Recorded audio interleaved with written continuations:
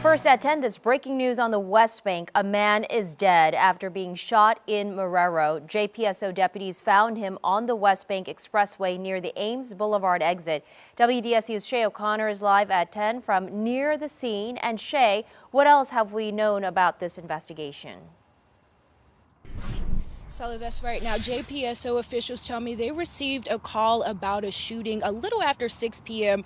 right here along the elevated Westbank Expressway near Ames down ramp. Now, when they arrived to the scene, deputies tell me they found a vehicle on the shoulder of the roadway. We're told the driver of the vehicle was suffering from multiple gunshot wounds. He died on the scene. Now, at this time, officers are still trying to pinpoint exactly where the shooting took place. The man's identity, I'm told, is being withheld as officials work to gather more information and, of course, notify next of kin. Now, this area here along Westbank Expressway headed westbound from Manhattan on down was blocked off pretty bad, Sella. It's since been cleared, and officials are now asking for the public's help in finding the person or persons responsible for the shooting. With that being said, if you do have any information about the shooting, you're being urged to contact Crime Stoppers. You should see a number there on your screen, and of course, we will continue to keep you updated on this developing situation. Reporting live from Jefferson Parish, Shay O'Connor, WDSU News.